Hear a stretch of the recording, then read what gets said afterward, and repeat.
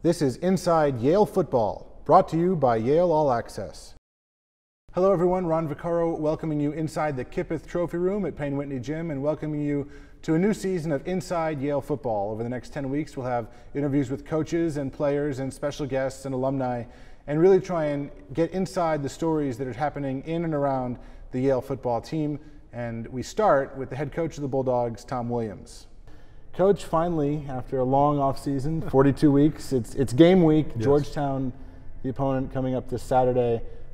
Let's talk first a bigger picture perspective. This is your third season here. Yes. And I think anyone who's followed the team, whether it be just watching them or going to practices, your stamp is fully on this team. It's branded.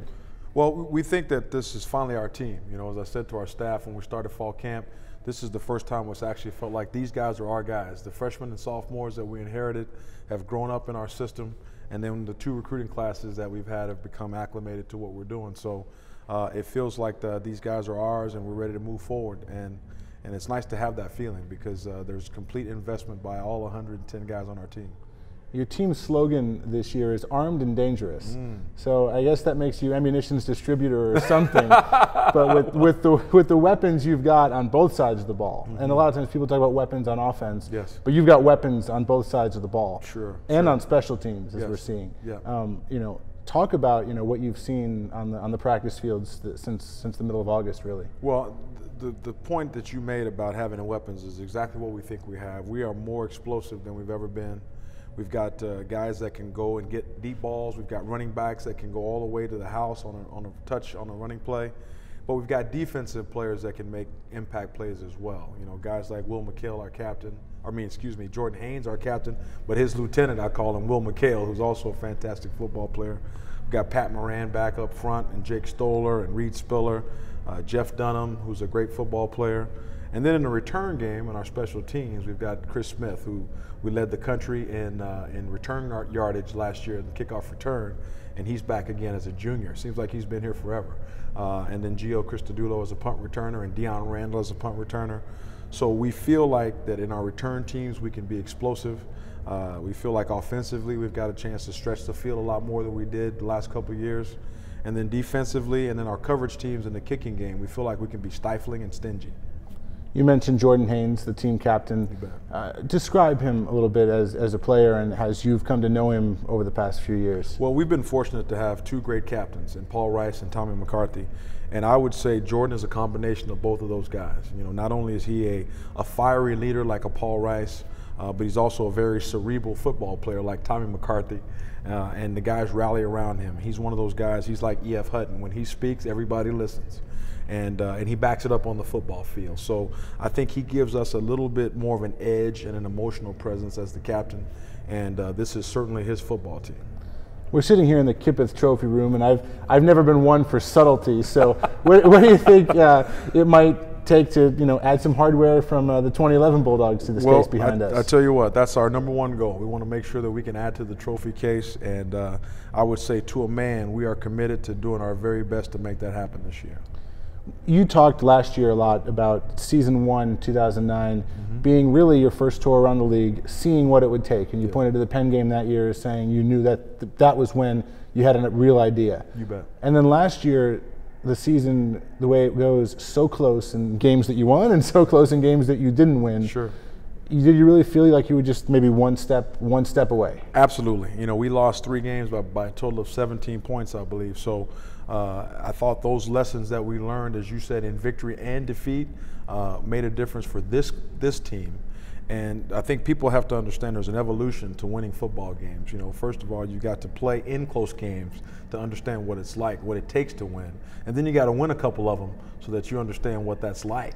And then last year we were able to do that, and then you lose those close ones. And now you know that extra play or two that you need to make to get over the top. And I think with 16 returning starters for this year's team in 2011, we have a very good understanding of what it takes to win football games. And I think our guys are primed and ready to do that.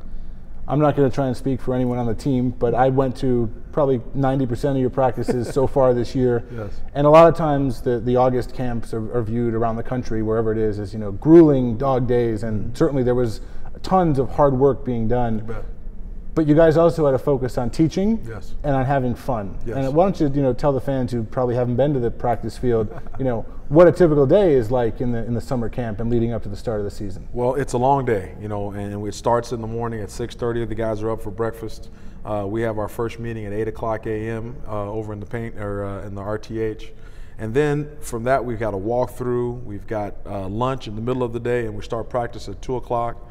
After practice, the guys have dinner, and then they come back to the RTH for more meetings. And a lot of times during camp, as you know, we have a special speaker that will come by and talk to the guys about something that I think is important for them to learn, whether it be how to deal with the media, and you've been great in talking to them about that. We have our police chief, Chief Higgins, comes by and talks to about the relationship our team has with the Yale community. And so it's a very full day. But the fun, as you mentioned, is something I think is important because of the grueling nature of football. You got to mix in some fun. So we had popsicles one day. We've had the coaches catch punts at the end of practice, so the players get a chance to watch how unathletic we are as coaches. We have pizza parties at night to make sure that we build some camaraderie.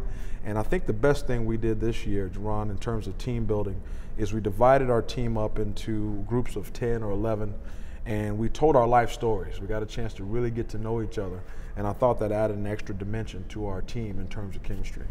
One of the other fun things you did was go to the tennis tournament across the street, and Rory McIlroy, who's with Carolyn Wozniacki, put on a Yale football jersey, and I know the players were thrilled to be part of that. They absolutely loved it. Our guys are hams. Anytime you put a camera in front of them, they definitely put on a show. But there are a lot of broken hearts now in blue jerseys, guys that were interested in trying to gain Caroline's attention were brokenhearted when they saw Rory. But that was a very fun night. We took them bowling one night and divided the team up and competed in a bowling tournament one night. So, as you said, fun is what we're all about. Obviously, when it's time to work, we work as hard as anybody. But to actually enjoy the process, you got to mix in some fun. All right, Coach, we thank you for taking the time out in a game week to talk to us, and we look forward to having you back as often as you come throughout the season. And I guess the final question would be, what are you going to be looking for on Saturday? What do you want to see when you look at what happens? Well, the difficult thing that we find playing 2 weeks later than Georgetown is that they've had an opportunity to get a lot of the kinks out of their system, right? Whether it's play clock issues or signals from the sideline or substitutions, those types of things that usually show up in the first game, they've already gone through that. So we hope that the scrimmage we had last week against Dean gives us an opportunity to get those things out of our system. So I'd like to see us come out and be crisp offensively, take care of the football, throw and catch the ball the way we've done all during camp, and defensively, again, I anticipate us being stifling and nasty on defense. And I think our special teams, as you've pointed out, we have a chance to be explosive and change the field, and we look forward to doing that. That should be a weapon for us this year. All right, thanks a lot. That's Yale head coach Tom Williams.